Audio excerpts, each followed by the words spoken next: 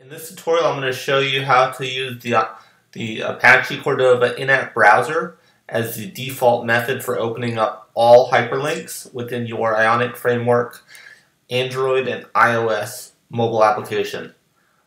So that means that if you have HTML that you take in externally from some remote resource, the in-app browser will be the default way to open those links rather than having Ionic try to open up a new UI route for it. So the first thing that we want to do is we want to go ahead and create a fresh Ionic Framework project.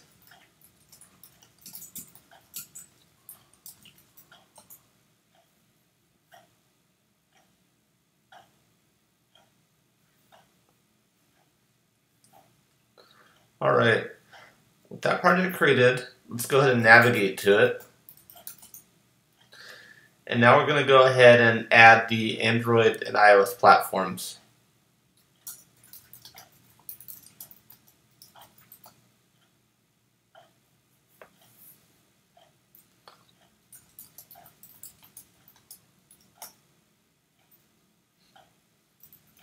Alright, now what we want to do is we want to go ahead and add the Apache Cordova in-app browser plugin to our project. So we can do that like follows.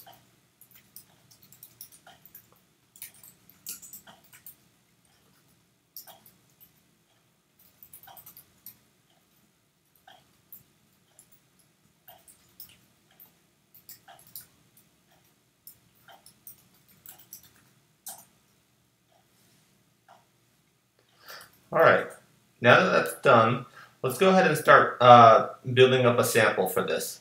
So go ahead and let's open up the example project directory that we created on desktop. Well, in my case, I added it to my desktop. And let's go ahead and open our project.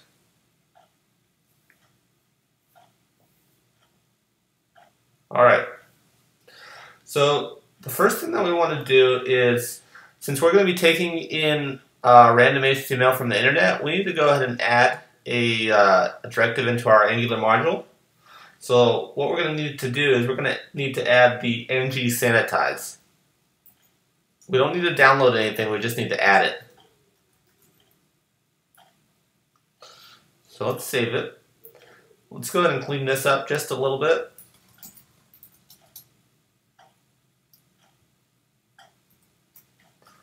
Alright, so let's go ahead and create a new controller. This is the controller that we're going to use for mock-up HTML data.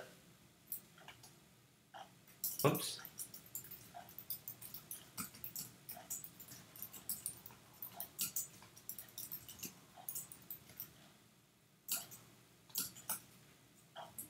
Alright, and inside this controller, let's go ahead and create our static HTML content.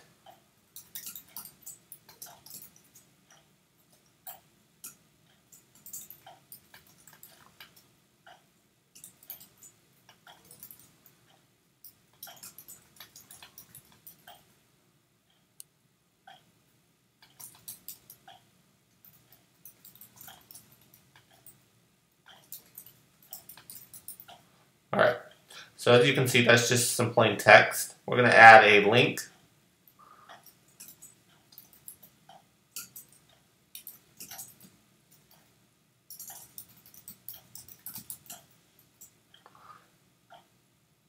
It's just going to be very basic HTML content. Alright, so let's go ahead and go back. Let's go ahead and open up our index.html file.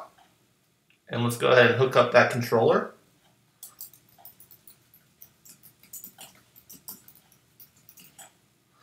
And then inside the ion content, let's go ahead and show the HTML that we just added. And that could be done like this.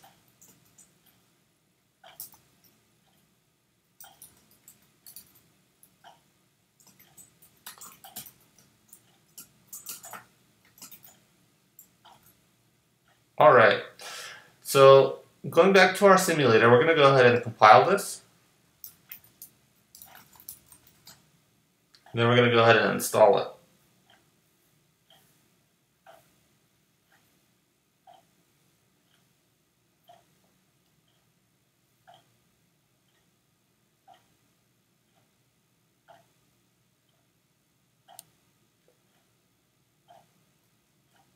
It always takes longer the first time that we build.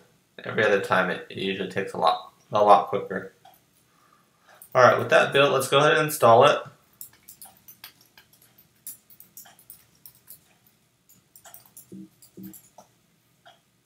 Alright. We're going to open it now. As you can see, it has a link, it has our HTML content. Let's go ahead and click it. You can see that it didn't open up the in-app browser. It just created a new route for it. And that's not good because the back button doesn't work. There's all kinds of sketchy behavior that comes with it that we don't necessarily want. So now the actual part comes in where we're going to override default link behavior in our application. So let's go ahead and go back. We're in our index.html file. Let's go ahead and create a new script. This is just going to be a global script because we want it to be the first thing run, and we want it to be just standard JavaScript, not AngularJS. So let's go ahead and add the following.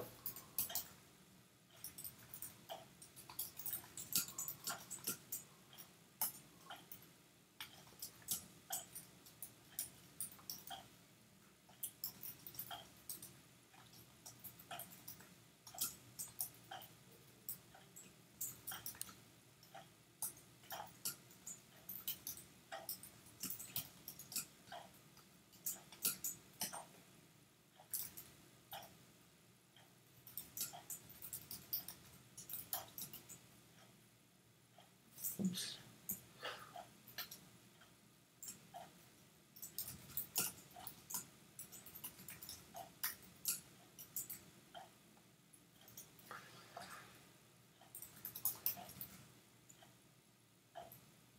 All right. So what we basically added here is it's going to search our document for on-click events, and if the on-click event was related to an A tag, which is a hyperlink, then it's going to override the click event and call the window.open command, which is what we use for the in-app browser. It's going to insert the original href attribute. It's going to open it up with the in-app browser, and it's going to display the location bar. And that's going to be the default behavior for all links now. So let's go ahead and go back into our terminal. We're going to go ahead and rebuild the application.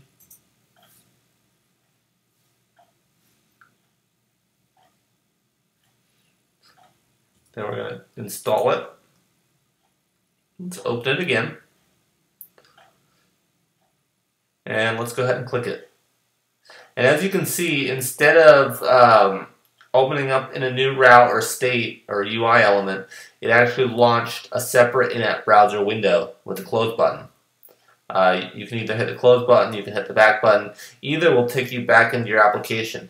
And we didn't explicitly add any special code to this hyperlink. And so if you were to take in HTML code from your web server or whatever, maybe you're reading an RSS feed, it'll go ahead and override the default behavior for these links. There is one thing to note though, this will not work with iframes.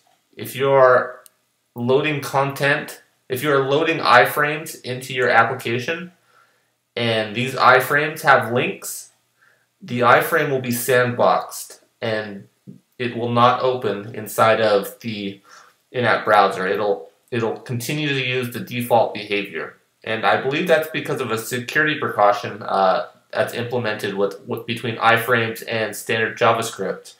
So that way people can't do any kind of excess cross-site scripting.